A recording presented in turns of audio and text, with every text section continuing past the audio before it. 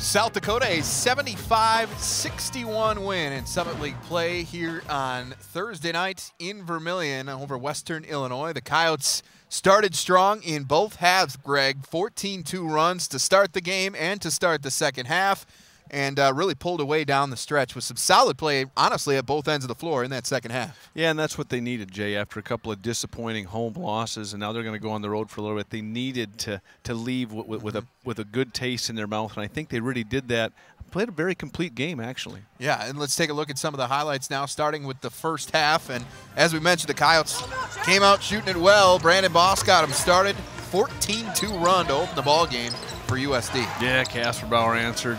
But then Western Illinois, Garrett Covington, you know they're not going to go anywhere. They kind of answered that run. Badish with some big threes for them. And they, Andy, that actually gave them the lead there.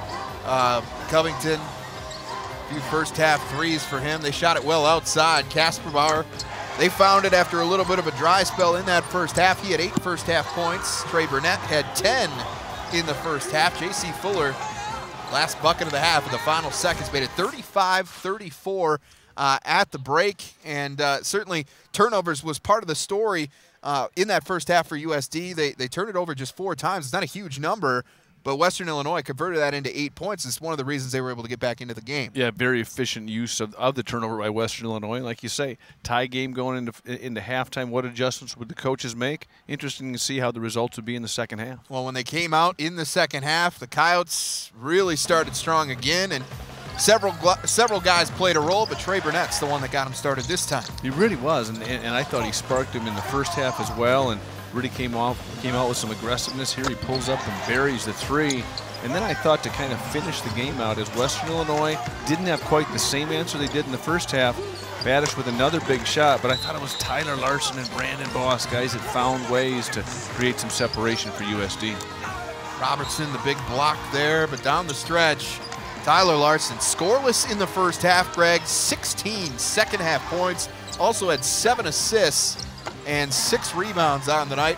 Robertson, his only bucket of the night. J.C. Fuller had another strong game against South Dakota with 18 points tonight for the Leathernecks. But Brandon Boss and company just too strong down the stretch, and they pull away for that 75-61 win. They outscore the Leathernecks 40-27 in the second half. In the 2 games these two teams have played, the second halves, 83 to 52 in favor of the Coyotes. That's how strong they've finished these 2 games against Western Illinois. As a result, the Coyotes complete their first ever season sweep of Western Illinois, and it was an impressive showing here tonight, especially in that second half for Craig Smith's Coyotes. Yeah, and you mentioned that sweep. Western Illinois has always been a nemesis for USD. They beat them in some tight games, but yeah, that's what they needed. And credit, I thought they played with a lot of maturity and a lot of composure in the second half, not only protecting that lead, but building on it. Yeah, and the Coyotes, as you said, heading on the road again, and they've lived a lot of their life this season on the road, but they do have 6 road victories. They lead the Summit League in that department. They're at North Dakota State on Saturday.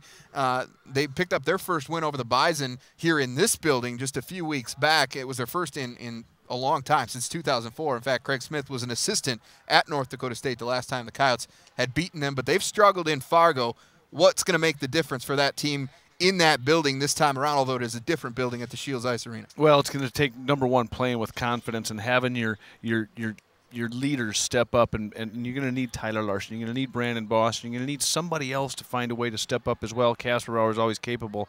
But they're going up to play a team in North Dakota State that sits in first place right now in the Summit League, working to defend their conference championship. So it's one of those things I think Craig Smith can also throw at them. Hey, we got nothing to lose. Let's go up and let's get after them. Let's play relaxed. Let's put the pressure on them. Well, they picked up a little bit of momentum heading into that game tonight with a 75-61 win over Western Illinois. Coyotes improved to 11-13 overall and 5-5 in the Summit League. For Greg Steeman and our Midco SN crew, I'm Jay Elson. Thanks for watching.